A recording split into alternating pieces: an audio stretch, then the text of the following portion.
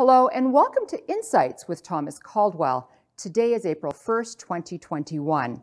Tom, I've been speaking to a lot of people on webcast during the lockdowns, and the theme has been there's a lot of confusion regarding which app to use to invest.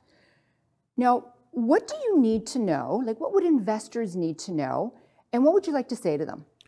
Well, first off, too much information is in fact no information. It tends to be confusing. But let me back your question up a tiny bit. I function in a team environment.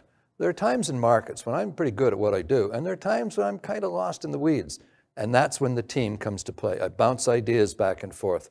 That's extremely helpful to me, and over more than a half a century, it's borne very positive results. The problem with simple apps is that it doesn't filter out emotions.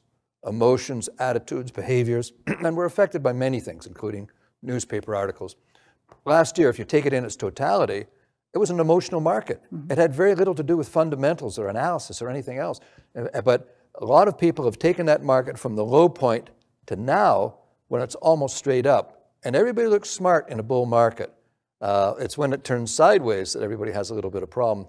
So I would say the best app to use is your telephone. You know, sit down or do it by Skype or whatever and talk to someone. Talk to an investment a pro, a real professional who's for you. And if you don't know if someone's for you, bring your wife with you.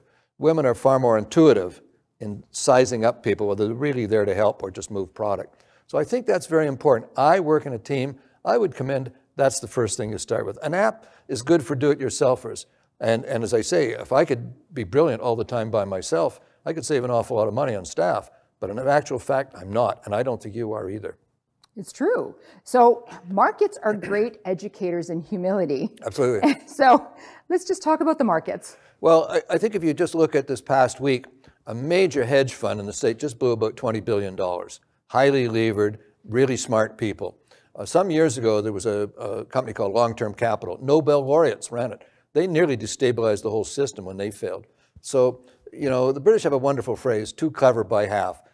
And particularly in this bull market that we've experienced since the lows of March, everybody's now smart. And they take big leverage, big positions, because nobody's really experienced a serious downdraft in market.